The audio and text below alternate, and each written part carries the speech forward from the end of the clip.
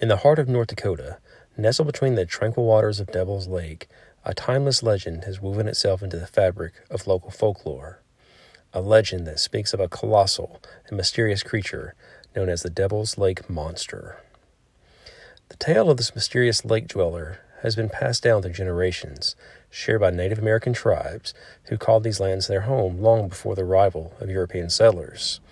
The descriptions of the creature vary, but there's a common thread: a creature with alligator-like jaws and piercing red eyes that glow like mirrors, reflecting the red hues of the sunset. In the lazy days of August, as the sun begins its descent, the Devil's Lake Monster is said to make an appearance, casting eerie flashes of red light upon the water's surface. Its tail, an astonishing 80 feet in length, leaves a shimmering wake as it glides through the lake's depths. The serpent's movements are deliberate, almost methodical, as it circles the lake over the course of a day or two, remaining about half a mile away from the shore. The serpent's coloration is an unsettling slimy green, and its body generates distinct waves of motion from head to tail. Enormous ragged fins adorn its sides, and its jaws, or the area just behind them, bear protrusions that trail along in the water. When angered, these projections take on a nightmarish, bristling appearance.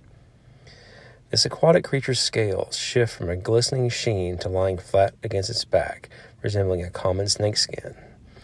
Witnesses have reported the serpent's sudden and violent lashing of the water, creating foamy white upheaval in its wake. One such account, dating back to 1915, involves a group of individuals who were strolling along the Chautauqua grounds at Devil's Lake. Among them were Mrs. C.F. Craig of Leeds, Mrs. Edgar LaRue, and Mrs. Carr Cleveland. Their walk along the lake's bank was disrupted when they spotted an object resembling a sea serpent, roughly a mile from the shore. Retrieving opera glasses, they scrutinized the creature's every detail. What they witnessed sent shivers down their spines. The serpent, swimming northward across the lake, left a vast wake behind it, a testament to its immense size and power. Its body, thick and covered with black scales, darted through the water. Its head, reminiscent of a serpent, possessed a darting tongue and eyes as large as goose eggs, which glowed with an intense and unsettling anger. Another chilling sighting took place in 1915, witnessed by several individuals, including E.M. Lewis, a businessman who observed the creature from a passing train near Devil's Lake.